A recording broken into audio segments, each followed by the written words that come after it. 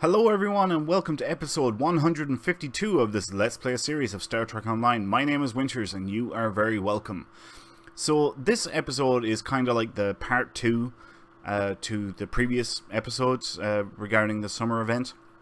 In our last episode we went over the dailies in order to get the ship.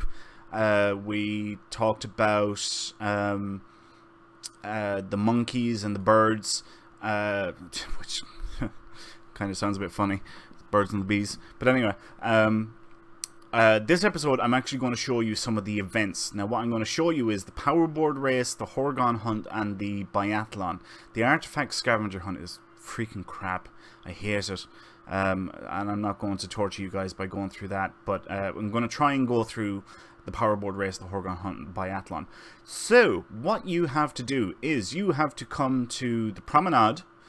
If it is your first time, you need to go to the vendor here and you need to pick up a power board for 1000 EC. If you have already done that and you have 50 favors, just pick up an ordinary standard board like what I have here. If you have 1000 favors, pick up one of the really good ones. And then you come here to the starting point. You need to click on then this join race and get ready to go. Do do do do do do do do do do do do.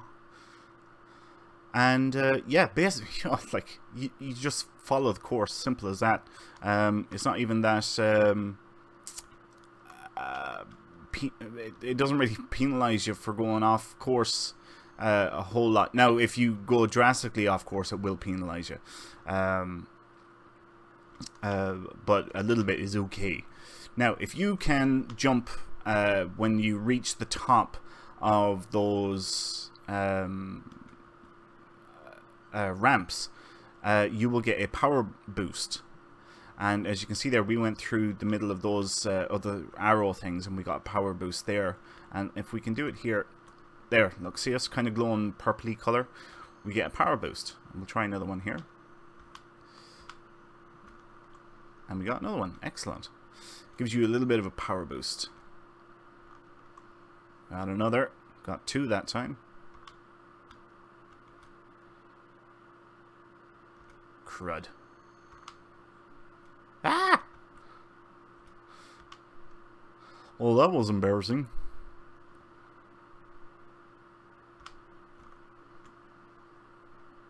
Oh, this is going to be tight for first place. Maybe not so tight. Yeah, and then there's flags at the end of the race, and you need to get up beside them. Look, see what we got there: 6 tropical tags and 50 favors. Very nice for second place. If we got first place, we would have got 12 tags, and I think it's 75 favors we would have got, if memory serves correctly.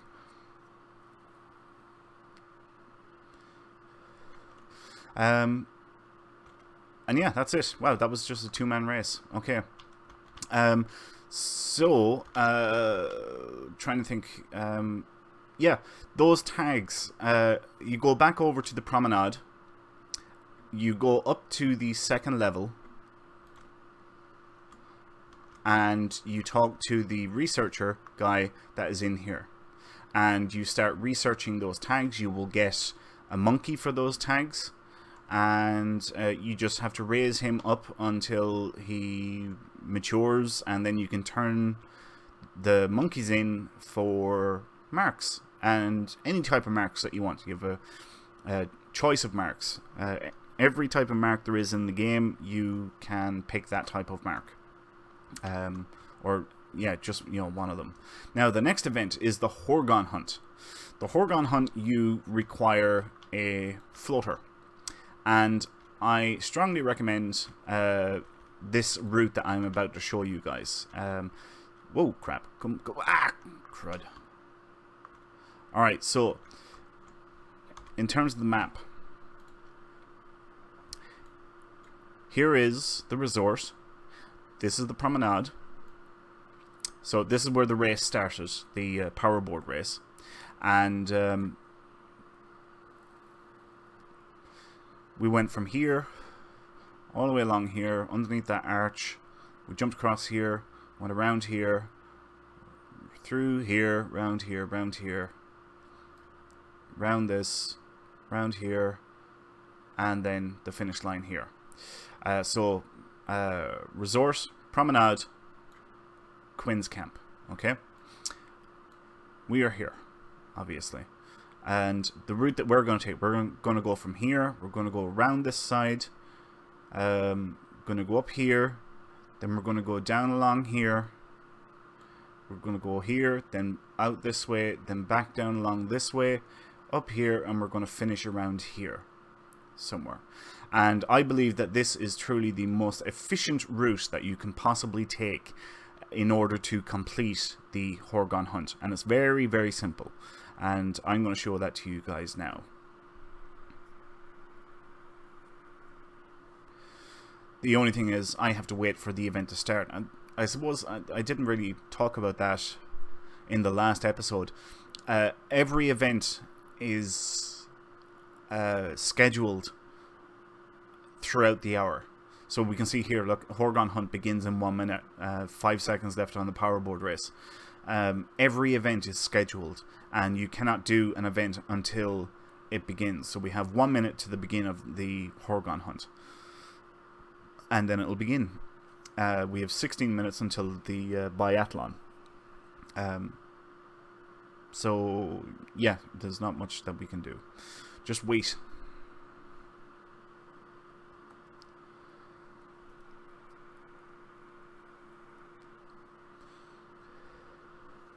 Now, just in case you're wondering, as you can see, there's a few people waiting over there. The reason why I'm here is because the first Horgon to appear will either be around this area or it'll be around that area. So if it's not here, I'm just going to fly over here, since I'm going that direction anyway. So that's why I'm waiting here, because the Horgon might be here.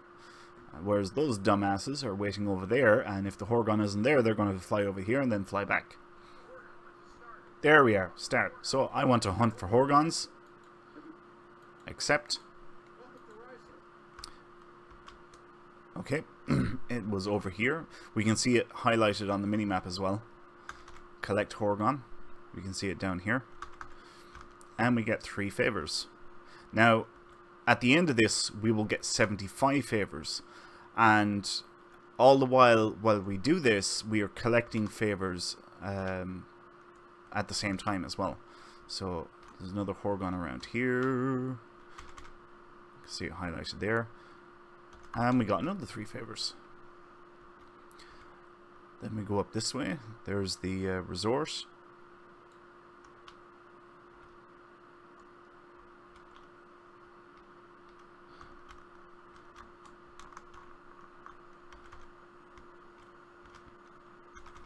Got 2 favors that time.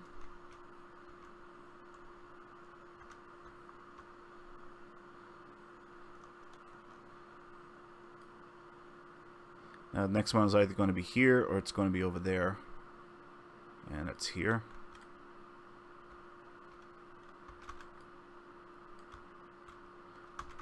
Two. The other place would have been here. So they're always in the same place. Well, no, alright, I'll take that back. They're always in one of 2 places. And after you've done this a couple of times, you get to know where both of those locations are.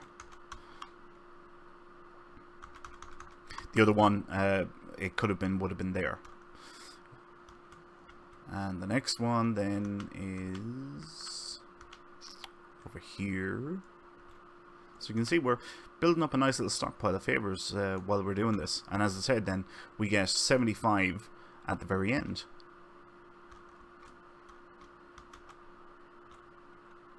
So you can end up with about 100 favors just for doing the Horgon hunt. And actually, the other thing that I haven't mentioned now, but I did talk about in the last episode, was that while doing this event, alright, while searching out the Horgons, there is a chance, and I stress that it is a chance, that you can get one of these. A Rysian tropical bird egg. It is only a chance though, Alright, it's not guaranteed. But this is, if you're doing this quite regularly, you will most likely end up with a crap ton of eggs that you can hatch later on into rising tropical birds and then turn them in for whatever type of marks you want. Just 2 more to go.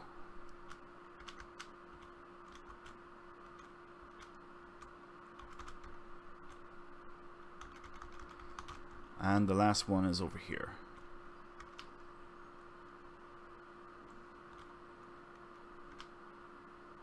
It's either going to be here or it's going to be up here at the top. It looks like it's up here at the top. And this is the final one. And now we turn in the mission. 75 tags. Ta-da! Right. So that's that one done. Now we are going to go over to Gwen's camp, I should say. This is it here. And this is where the biathlon starts.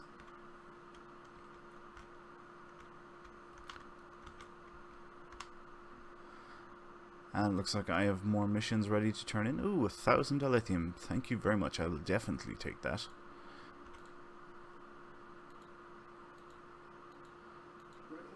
Yay, level up. Wonderful.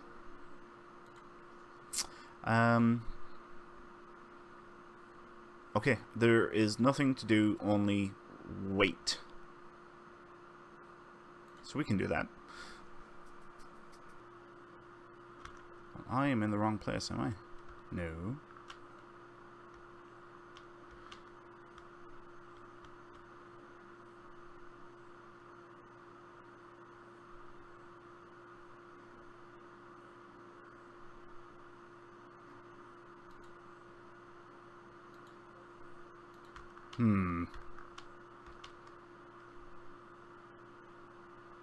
Okay, I guess we just wait.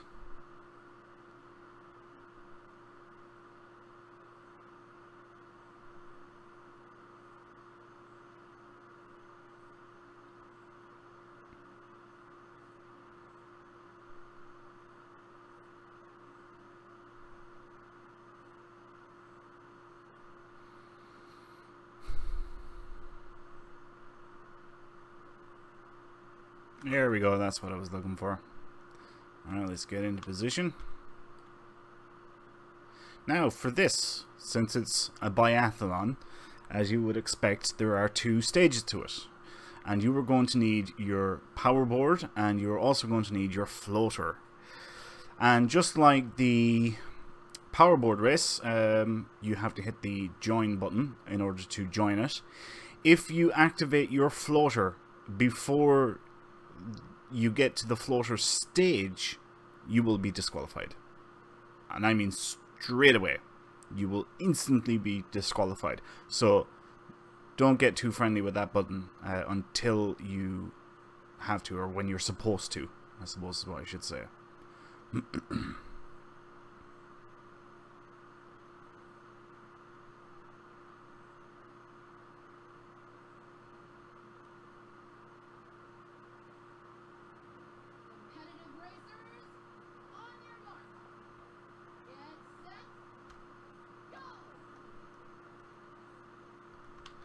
And yeah, we're basically just going back the opposite direction that we did for the powerboard race.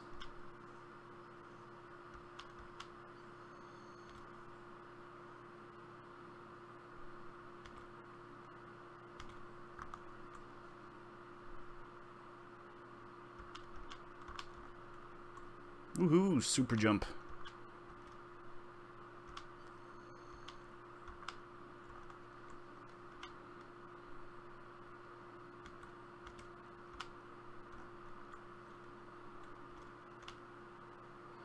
Okay, now there's a turn coming up here that goes around to the right, and you need to be careful with it. Because if you've got one of these crappy powerboards like I have, you can drift and go off course. And you need to cut this corner sharp. And see where the arrows are pointing? Don't activate your floater until you get here. Okay? And now this stage, as you no doubt have already seen, you have to fly through these rings. These are your markers.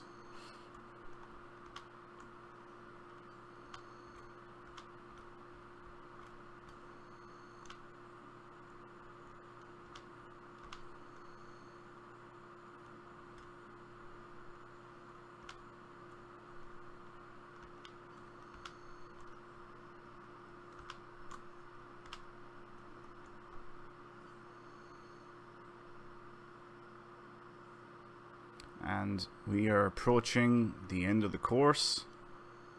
There it is down there.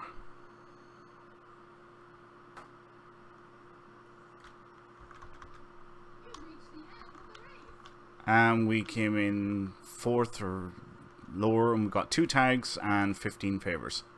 Not great, but it's better than nothing, you know, at the end of the day. Right, something else that I'm going to show you guys.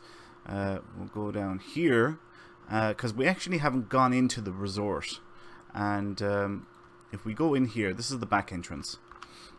We can see here we actually have bank, mail and exchange access, so very handy. You just need to actually go into the resort to get that. There's a couple of vendors here that have crappy things, like that Ferengi, for example. You can play Dabo here as well. Just simply click on that and then play Dabo, and there's the Dabo wheel. You type in your bet, whatever you want to bet, and then you bet on whatever number of slots you want to bet on, and pick your numbers. And just like Dabo anywhere else, then place your bet. So I've bet 300, 100 on 3 different slots there. And yeah, Dabo as per normal. Let's see what we get here with this one. Ooh, 20. Whoop-de-frickin' do. Okay, if we go out here, actually we'll go out here. We can see the boardwalk. There's the finish point for the power board race. This is the what do you call it? The vendor that give us the floater for EC. This area here is where the dance party is. I'm not going to show you that guys, because it's alright. The dance party, basically there will be an NPC up here.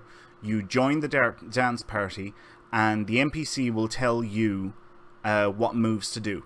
And what you need to do is you need to go to your emotes list. Alright, this is the easy thing.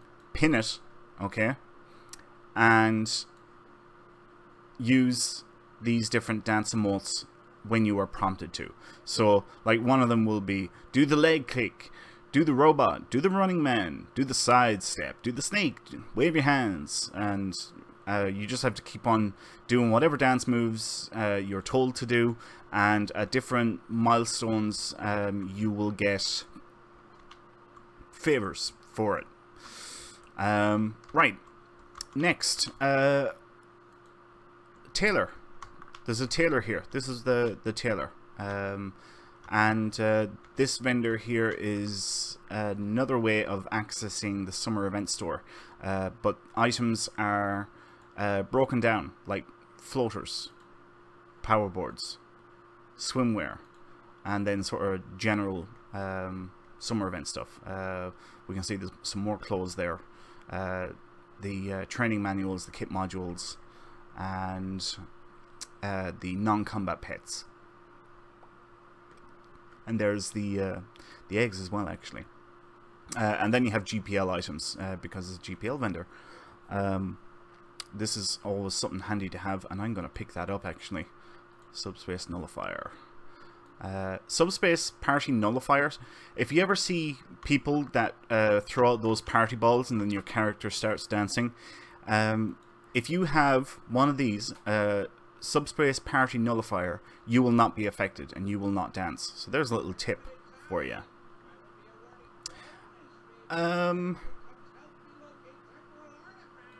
Right, I'm not going to show you guys the artifact scavenger hunt. I don't like the event. basically, the way it works is, how do I explain this? Okay, so right here, I'll quickly show you what to do. You do get 50 favors, alright, so that's not bad. So what you do is you have to initialize your artifacts scanner, okay, and then you move in any direction, okay. You can do short steps, you can do long steps, and then you activate the scanner again, and you can see an area was highlighted for us there, and it says here on the left we are closer. So if we keep on going this direction now for a good bit, and we'll go down here, activate the scanner again. Alright, so it was pointing this direction and we're closer, and that's it. You just keep on doing it until you eventually find the artifact. If you go too far, or if you go further away from the artifact, it will tell you in red writing that you are further away instead of closer. See here, it's in green writing, it says you're closer.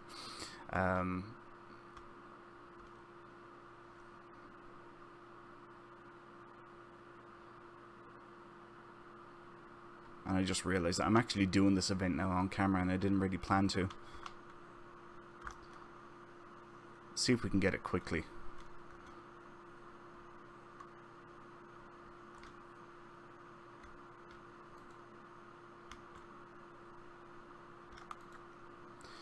Closer, closer. Alright, we'll try and we'll go a good bit this time.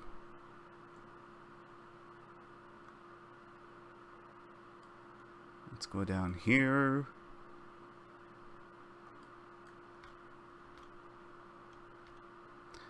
Search for artifact.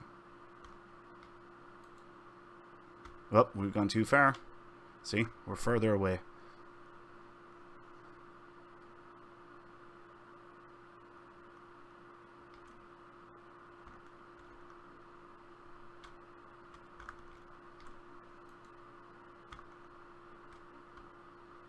We're closer, so it's we're very close to it now.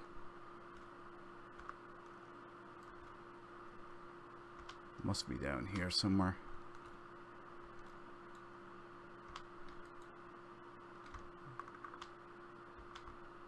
But I don't understand. That was showing. Okay, gotta be getting close now.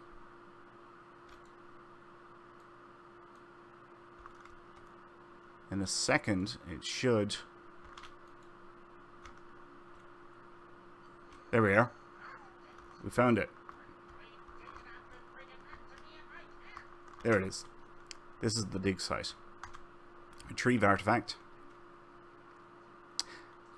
If you've done quite a few of these, no doubt you would figure out where the different locations are in order to, you know, to find the artifact. So if it was leading you in a certain direction, you know, you probably would know straight away. Well, not straight away, but you'd be able to figure out quite quickly which location it's at, or at least narrow it down to a group of locations, assuming that you've done enough scavenger hunts to figure that out. I haven't. I don't really like it. So yeah, I haven't really done many of them, and I don't know the locations. Definitely not like the Horgon hunt. I know the locations for every one of those things. Why did I come here when I could have just done this? Oh, I'm stupid. Alright, it's another 50 favors, so that's good. Anyway, we'll leave it there for this episode. Thanks a million for watching, folks. I really, really appreciate it. I hope you all enjoyed this episode. If you did, please leave a like. If you have any questions or comments, please leave them below. And as always, please subscribe to the channel if you have not done so already.